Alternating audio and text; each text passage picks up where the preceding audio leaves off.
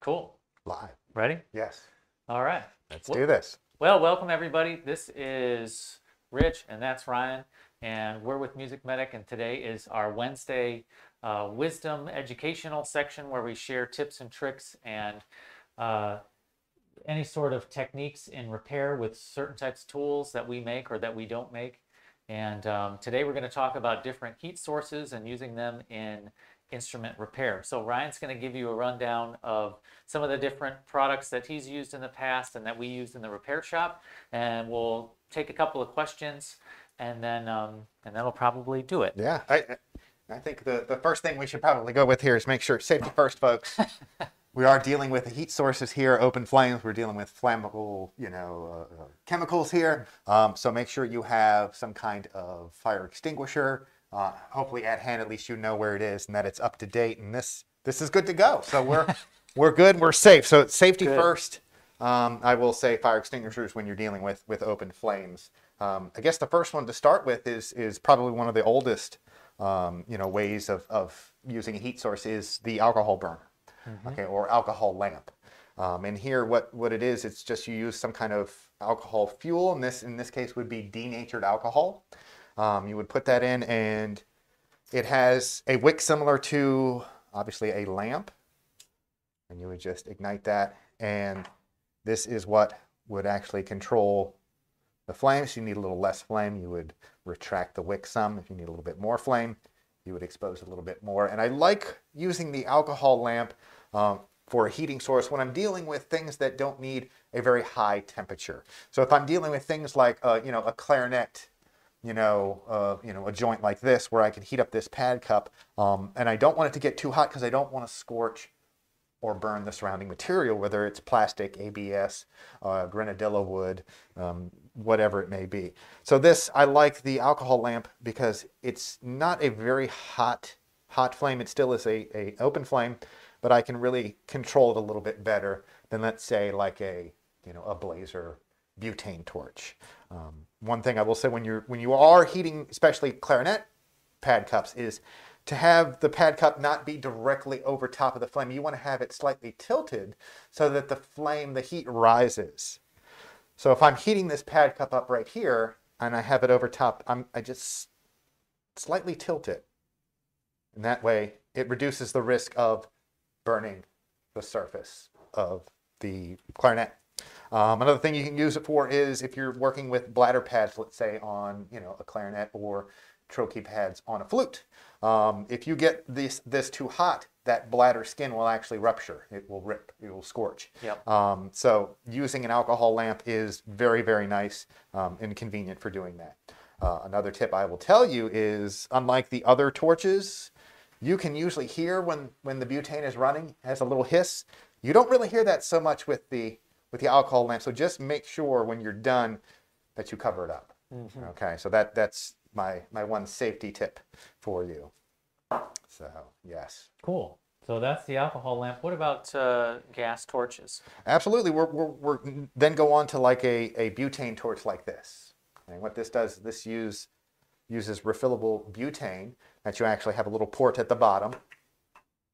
You would just install this or put this in like so. It would fill up, and then this is what you would use for your now heating source. And you can see you would just need some kind of ignition source.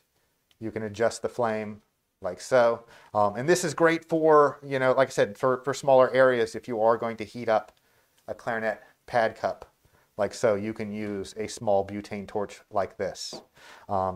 Next would be a butane torch that has its own self-ignition. Makes it very handy. You don't have to have a lighter present.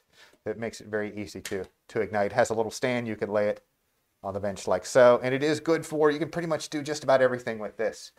You can pad, clarinet, flute, you can pad on saxophone, you can remove pads. You can even in some cases do some light soldering jobs with a butane torch. If you move up to a handheld torch like this, you can definitely do some more heavier duty soldering jobs. This is just a blazer hand torch, and again, you can use it for padding clarinet, pad saxophone. You can remove pads. You can even do some medium weight soft solder jobs. Another reason I like this torch is you can lay it on end, and you can actually just hold the pad cup over the heat like so. So this is nice. So you have even bigger options where you can go with a torch like this, and you can see the hose that's actually attached, and it goes to a separate tank. And this is a acetylene torch. If I can just kind of show you a sneak preview down here, down below, you can see it is this tank right here, okay, right next to the fire extinguisher. So here is the acetylene tank. Here's the regulator, the on-off valve. Another tip I will give you when you do have a big tank like this is make sure you secure it to something sturdy. You just don't want this tank to sit here wobbly back and forth, because if this falls and this regulator breaks off, you're going to have a really bad time. So make sure you have it. And you can see just for this demo, I went ahead and secured it to the leg of this bench. So this thing is not going anywhere. So again, safety first when you're dealing with open flames.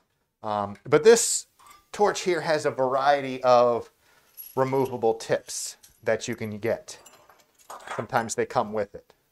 What I have here as far as size-wise is a 00, which is the smallest tip, a 1, and then I believe this is a size 1 tip. To start with the large to show you what that looks like.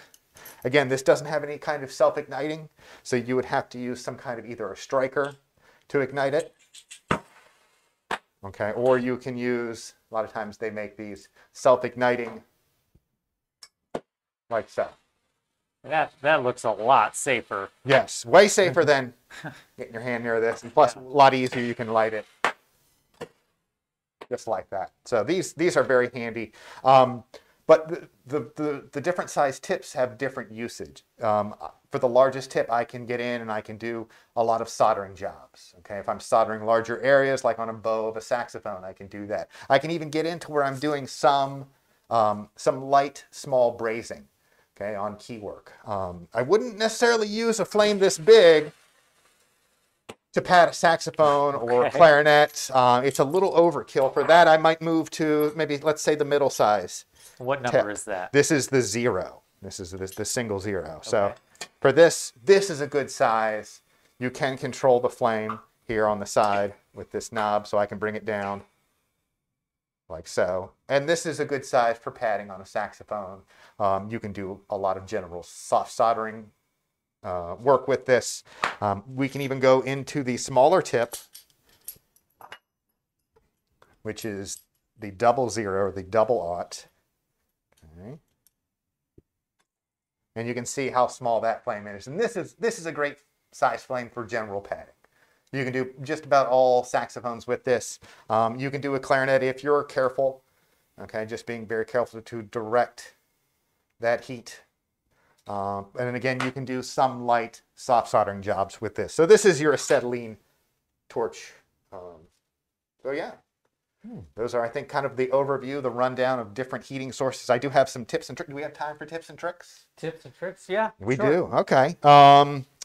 So one tip that you can do is, well, with penetrating oil here. Okay, a lot of people ask, how do you get stuck parts unstuck? Well, this is a tunable neck from Kahn. It's very common to have these frozen, just won't even move. The auto tuner? It won't move at all. So you can use a little bit of penetrating oil, drip that in. I just put this in a little needle oiler. You can drip that in, and then you can use a heat source to actually fan that penetrating oil, and it thins it out, and it works it into those tighter areas.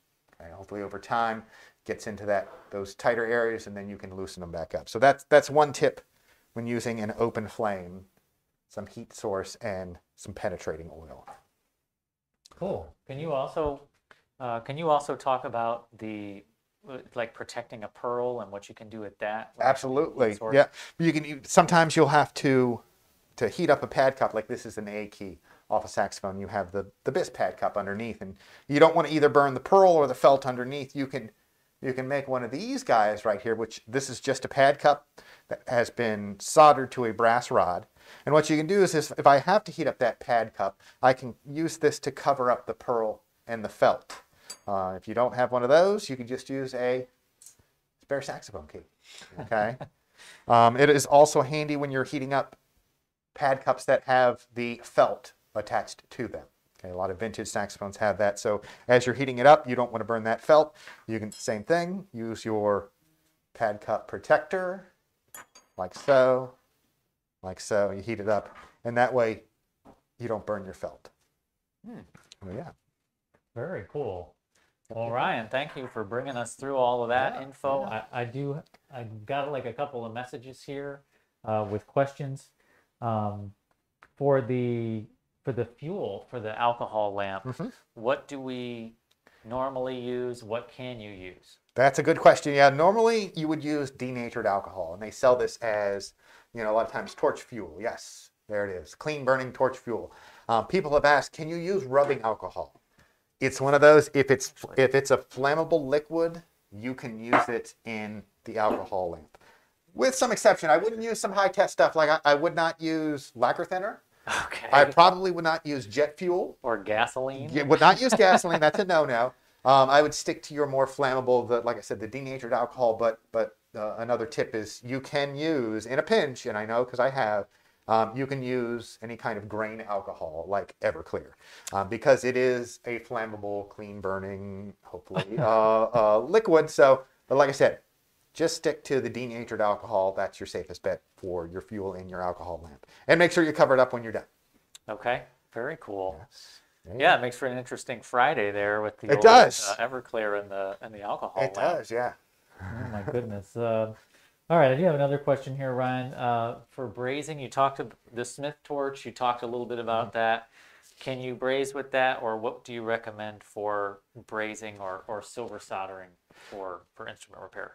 That's a good question. For brazing is anything over 800 degrees. And what I tend to use for some light key brazing, if I have to maybe assemble a key here and braze this part to this, I will at times use the largest torch tip on the acetylene torch. If I need to braze larger areas, or if I need just a little bit more heat, let's say the parts are a lot thicker, I will actually use a different style torch. It's a 2-gas torch. It's oxygen and propane. And the torch, it looks very similar to this. It's a little bit smaller, but rather than having one hose come up here, it actually has 2 hoses. One is running from the line from the oxygen tank, and another is running from the propane tank. And it mixes within here, and it gives me a much, much hotter flame.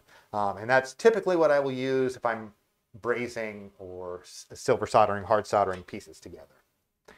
Cool. And then the last question that I'm seeing here is induction heaters, or they call them pad cup heaters in the band repair trade.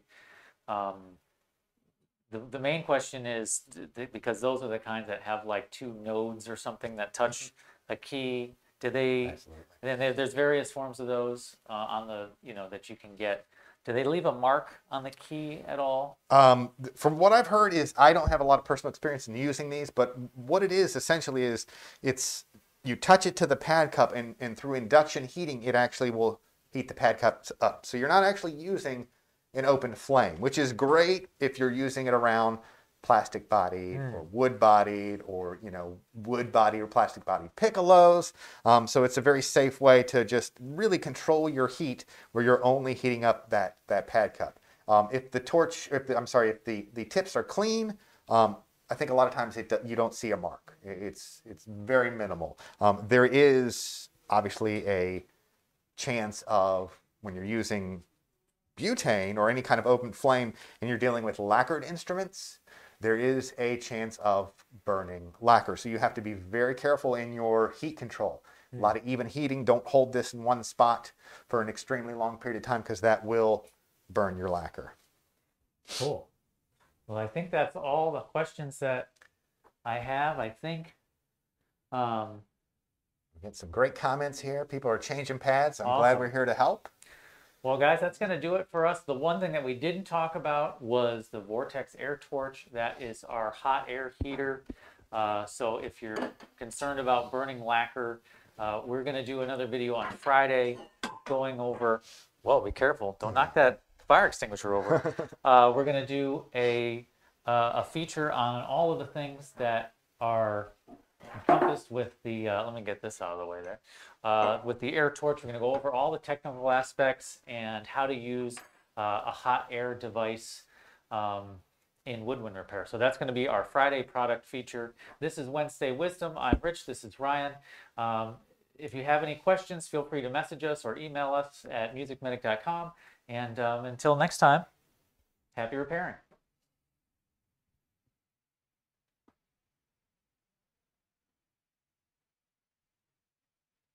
Again, why do I got